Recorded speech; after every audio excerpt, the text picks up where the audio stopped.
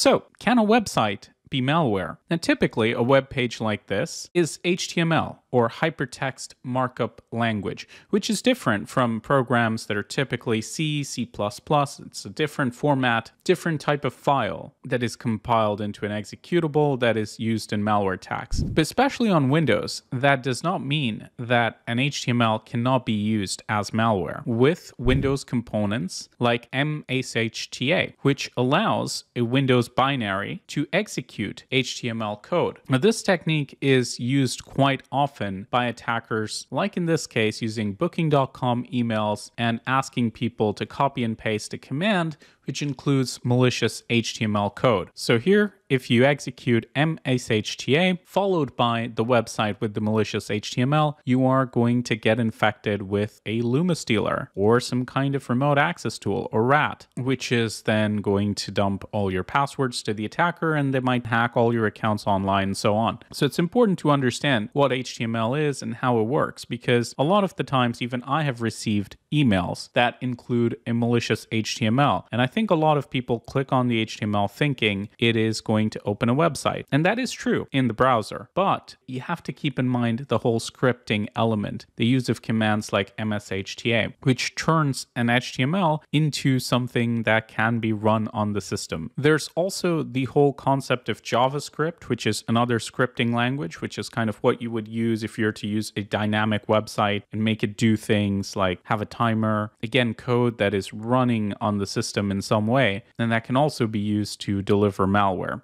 And a lot of the times, there's going to be some interconnected link of JavaScript, PowerShell, and HTML application that is going to be used as a attack path in order to get into your computer and steal your tokens. In this case, ClickFix uses fake booking.com emails, and we can have a look at what the email looks like. So classic, verify your booking.com account. Click on confirm my identity. It all starts here. But I don't want to fixate on this one particular attack because the reality is these things keep changing. And what I want to focus on in this video is the idea that HTML can indeed be used as an attack path or an attack vector to get on your computer. So if you receive any kind of email that includes an HTML application, it might make you think it's a Google Doc, it's some kind of document to view. It might be best not to click on it. And definitely do not run commands on your computer like this. I think a lot of people still don't realize that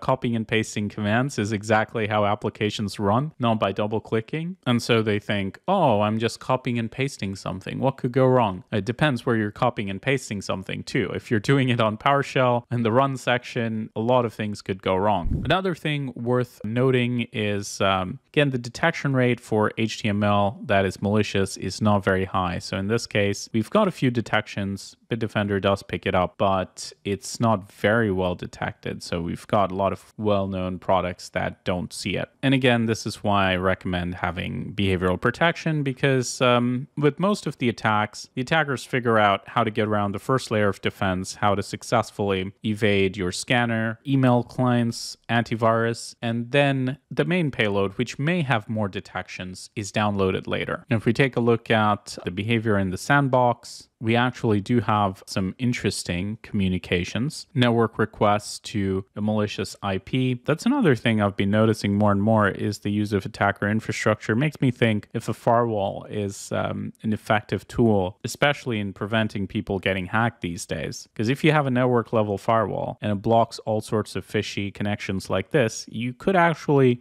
greatly enhance the security of your whole home network. Another thing to note is that Windows has a lot of components like mshta, various means to execute things. It's not just running an exe file. You've got the ability to load DLLs via run DLL. You've got various PowerShell commands that can be used to download malware without going through the browser. So just because something is a Windows component or a Windows process, don't assume that it cannot be part of an attack. Most attackers today will use Windows binaries as part of their attack chain, and it's not going to be directly detected by the scanners because it's going to be a Windows process. So again, if you use something like Process Hacker or Sysinternal's tools to monitor process as malware analyst, don't just assume because you're seeing a system process that it's safe because the virus total detections is 0. Look at the actual connections being made. And yeah, If you get an email from booking.com or any similar website asking you to copy paste commands, definitely don't do that. Share this information with your friends. Maybe we should do a detection test of different file formats to see how it all pans out with Windows Defender. Let me know if that's an interesting idea in the comments below. Now, an interesting approach to cybersecurity is the idea of zero trust or default deny, which is used by the sponsor of this video, ThreatLocker. So for example, if I'm to try to execute a ransomware on the system, just quick rename and execute, it is not going to work because ThreatLocker is just going to block it and then only allow us to request access. And even if we do request access, we have a dedicated response center to deal with it. So now we see the file that we've submitted, and we can run it in a test environment to see if it's a legitimate file or ransomware. This is like a full virtual machine or malware analysis environment of sorts. And of course, when we run it, we see the ransomware has encrypted all our files, so definitely not doing this on the real system. Now, adding this layer of defense via default deny is a really useful thing for enterprises